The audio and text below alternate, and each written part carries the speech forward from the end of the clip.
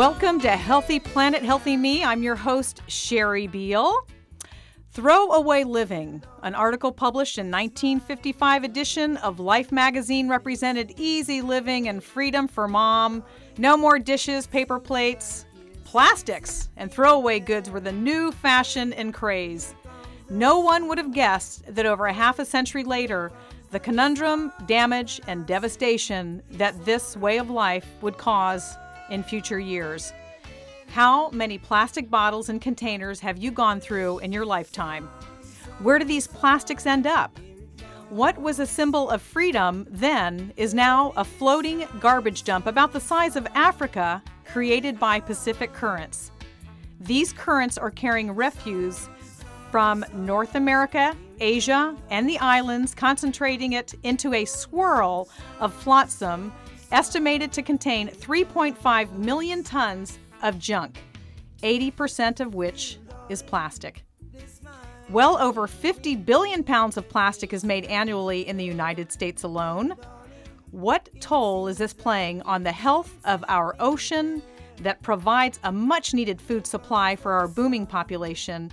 And what can we do about it? We have someone very special joining us, Anna Cummins. She is the education advisor for the Algalita Marine Research Foundation and the founder of a campaign titled Bring Your Own. Welcome to Healthy Planet, Healthy Me, Anna Cummins. Hi, Sherry. Thank you for having me here. How did you get involved with this? Well, I was working in conservation in Santa Cruz, and I heard a presentation from Captain Charles Moore back in 2002, and I saw a documentary that changed my life. It's Algalita's signature documentary called Our Synthetic Sea. It can be purchased on the website, and it documents some of the research that you heard earlier from Captain Moore, that there were 6 times more plastic than zooplankton in the ocean. I was haunted for weeks after this presentation. So I contacted Algalita from Santa Cruz and developed a relationship with Captain Moore and ended up going as a volunteer on a research trip of his down to Baja, down to Guadalupe Island. And there I saw evidence that shocked me. We were collecting stomach samples from Laysan albatross, beautiful birds. And this was an island, Guadalupe, that is not populated. So these birds were traveling out thousands of miles to forage for food for their young and regurgitating bellyfuls of plastic into their young. So when I saw this, I was stunned, and I resolved to become part of Algalita. Tell our listeners what you brought here today. Well, I brought a couple of things. One thing you see here on this plate, this is an albatross bolus. Most people have heard of an owl pellet. This is the equivalent, but coming from an albatross. So the things that they can't regurgitate, they can't digest, these are coughed up, and you see here, it's mostly plastic. In a perfect world, you would see squid beaks and natural materials, but you see here fragments. Here it looks like a toothpaste cap. Here's other pieces of plastic toys, other plastic fragments. These were all inside the stomach of an albatross. I have one more thing that's pretty shocking. We bring this to schools to show to school children because we do a lot of education outreach with Algalita. But you see here a string of lighters, of toothbrushes, here's an action figure leg. Every single piece of debris you see here was pulled out of the carcass of an albatross on Midway Island. It's a lot of pretty large objects. These are all intact. Toothbrushes are something that we all use every day. So this just shows us that we're all part of the problem. Golf ball, little toys, pieces of toys. Okay, listen, we have somebody out at sea, and he's calling in right now from a satellite phone. And joining us is Dr. Marcus Eriksen. He's the Director of Research and Education for the Algalita Foundation, and he is the Junk, J-U-N-K, Director, author, and paleontologist. Welcome to Healthy Planet, Healthy Me, Dr. Eriksen.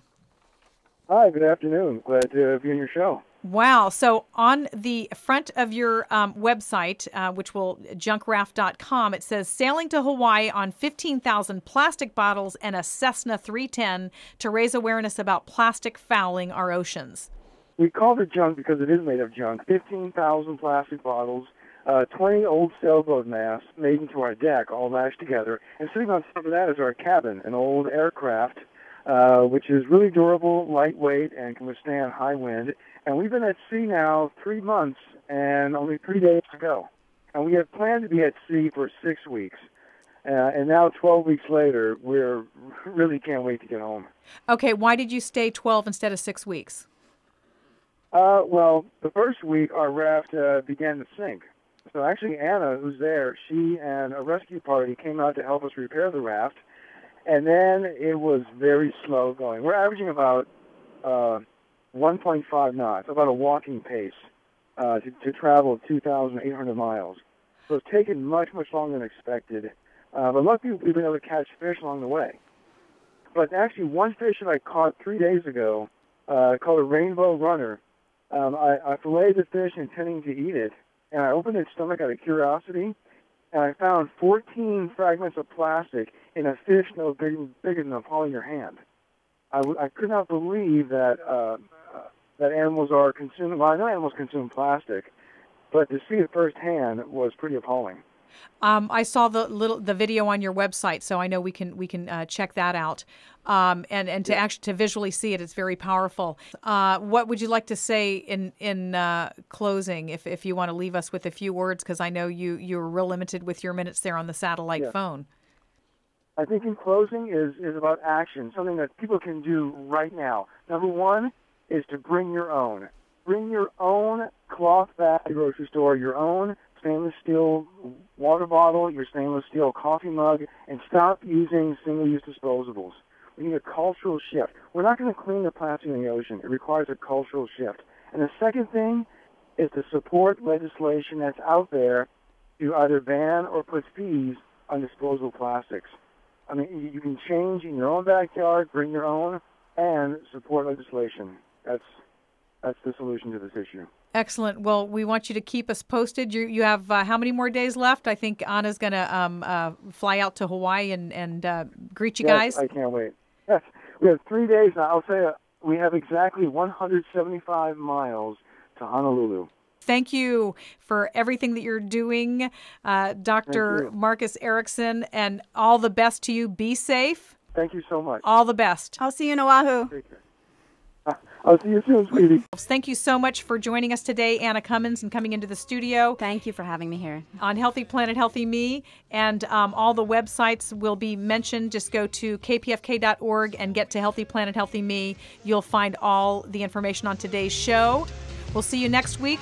Be well.